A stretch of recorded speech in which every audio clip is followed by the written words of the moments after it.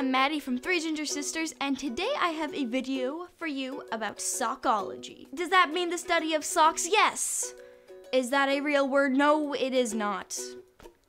I'm gonna assume that you know what socks are, so we're just gonna jump right in. So the word sock comes from the Latin word soccus, which means light slipper. It makes sense. In ancient Greece, people used to wrap their feet in matted animal furs and leather to keep them warm. And then those copycat Romans, because let's face it, they copied like everything the Greeks did, they wrapped their feet in leather or woven fabrics to keep their feet warm. Also, Roman comedic actors used to wrap their feet in cotton when they were on stage. Now, the earliest pair of socks that we have actually found was found along the Nile River, and it's from about the 3rd century AD. They were designed for use with sandals, so basically, they're toe socks. I mean, honestly, look at them, they're fantastic.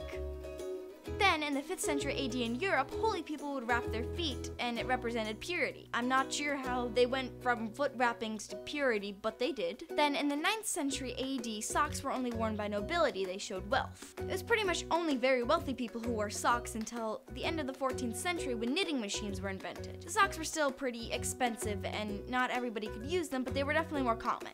Then, in the 17th century, when knitting machines were working better and faster, more and more people could wear socks. Yay! Then, the big sock revolution. In 1932, nylon was invented, which means that more socks could be produced, and there could be more and more colors and styles and patterns and all of the wonderful things. So now I can have like banana socks and also like Vincent Van Gogh socks. Yay. So now you can buy socks in like hundreds upon thousands of different styles and colors, and it's kind of insane. Like, people are going a little bit crazy with the socks. It's incredible. Thank you for watching. If you like this video, be sure to give it a big ol' thumbs up. It makes my life significantly cooler. We post a new video every single Saturday, so if you want to be the first to know when a brand new video comes out, click this button right here to subscribe. I'm on Twitter. If you want to follow me there, the links will be down in the doobly-doos.